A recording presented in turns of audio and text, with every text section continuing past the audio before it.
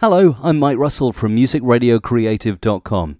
In the last couple of months since I've started these tutorials, I've had plenty of emails asking how to achieve different effects in Adobe Audition 3.0. Today I'm going to show you the most popular of all effects I get asked about. That is the robotic voice. How do you achieve the perfect robot voice in Adobe Audition 3.0?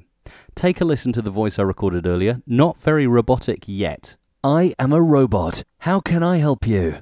If you're an Adobe Audition 3.0 veteran, you may already have noticed a few robotic presets, like for instance, effects, modulation, flanger, and there it is, robotic presets. But let's have a listen. I am a robot. How can I help you? To be honest, it's not very creative, is it? No, we could do a lot better than that. So, copy your first wave that you recorded, start a new waveform, paste it, then go into Effects, Time and Pitch, Stretch, and raise the pitch of it. Use the Raise Pitch preset.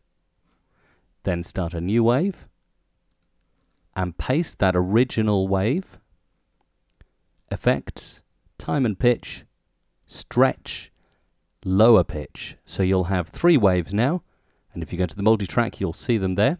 The original that you recorded initially, the one with the higher pitch, and the one with the lower pitch. Pull them all in and make sure they're all synced up exactly. Then you'll have a robot voice. I am a robot. How can I help you?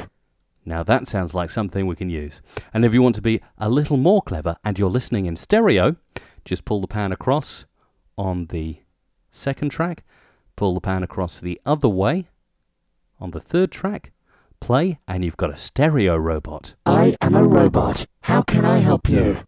Well, I think that's enough excitement for one day. There will be more tutorials here soon from musicradiocreative.com.